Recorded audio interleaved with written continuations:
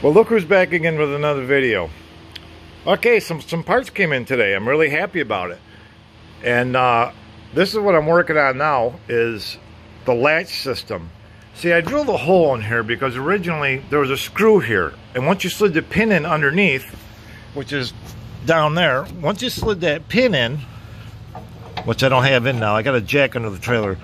So this pin goes in, and if it's loose, it rattles. And this screw would tighten down and stop the chattering.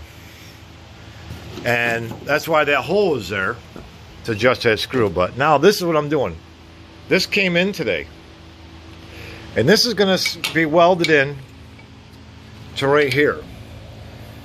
So when the trailer comes down, it's going to hit this and it's going to latch down. Now it's not sitting quite right, so I've got this little piece of scrap that I've got to weld in here to kind of level off the playing field, because there's a dip where they bent it. And there's a dip holding the camera. So that'll balance this off and act as a brace. So that's how that's going to be in there. So now when the trailer slams down, it's going to automatically latch, and I'll have a handle here that I can pull up and release it and tilt it and drive off. So that's what I'm working on now. I just have to weld this in. I'm going to tack everything in, and then I got a jack.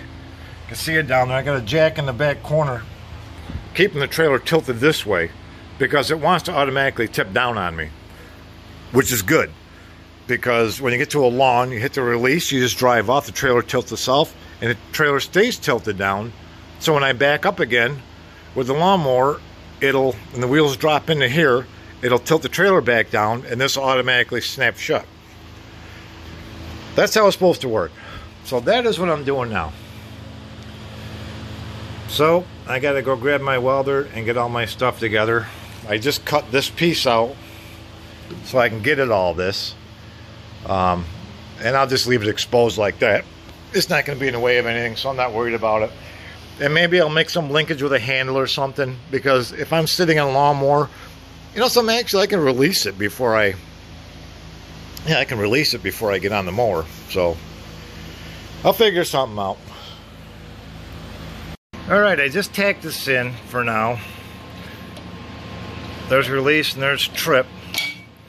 So I tripped it. Now let's see what happens. So I'll be playing the part of the lawnmower going bam, bam, bam, bam, bam, bam, bam. Look at that. Now I lift the whole trailer up. Wow, that worked freaking perfect. Okay, let go of the damn trailer. Alright, so that worked perfect. That's quite a bit of gap in there though. How much gap is going to be in there? This thing going to bounce a little bit. I could probably put a spacer in there. So when I get somewhere, I can just release this like this. Hang on a minute. I can't do two things at one time. This will just tilt like that. We need to get a little grease on that puppy. Now that works. Okay, I don't want to move it too much, but I do see quite the gap in there. As you can see it too. I've got a little bit of gap filling in here. So, should have bought one that's a little bit closer. But that's going to work. So I'm going to finish welding it in, and then I'll take care of that gap issue in a minute. Well, here's about the end of it. I'm not going to go much further today on it. I was going to hook up some type of remote lever and stuff in here, and it's just too much of a pain in the ass. I mean, when I get somewhere, all I got to do is grab this and just flip it up and drive off. You know what I mean? Then when I drive back up, I'll just flip it down and lock it. You know, because it works just this good. There it is. It's locked. I did put spacers in it. I welded my little loops on for anchor points. There and there, I welded them on. for tie downs, because you figure you triangulate it. I mean, one in the back and then two in the front. Where's it gonna go? Nowheres. So that's it for tonight. I had my weld deflector shield under here, but unfortunately it didn't work. I got a little burning mark on my nice carpet. Burn. Oopsie. But this is a carpet that it'll melt like that and it won't go any further. So I've got one loop left and I'll just save it. So that's it for now. I'm going to clean up, put everything away, and call it a day. And then tomorrow, if I feel like it, I'll do the wheel bearings.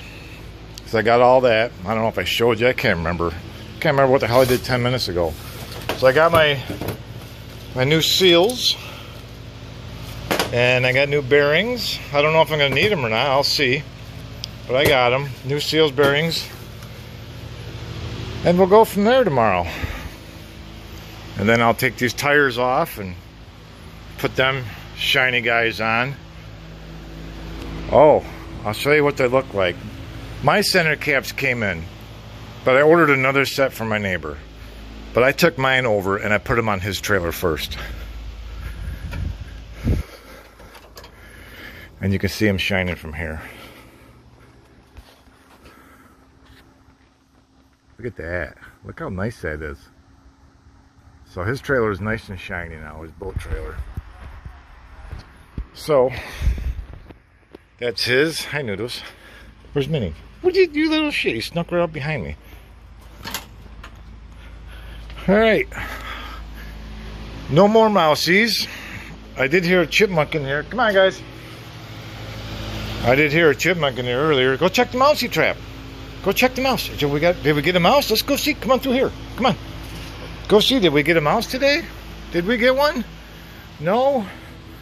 No, we got a cheese puff in there and some peanut butter. Aw, no mousie. You got no mousie today. Maybe tomorrow. Maybe tomorrow we get a mousie.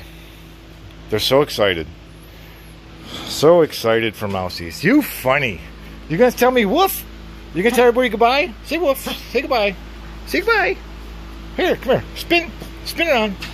That's not a spin. Spin it. She's silly pants. Oh, I got a mess to clean up. Okay, that's it for now. Have a good one. Goodbye.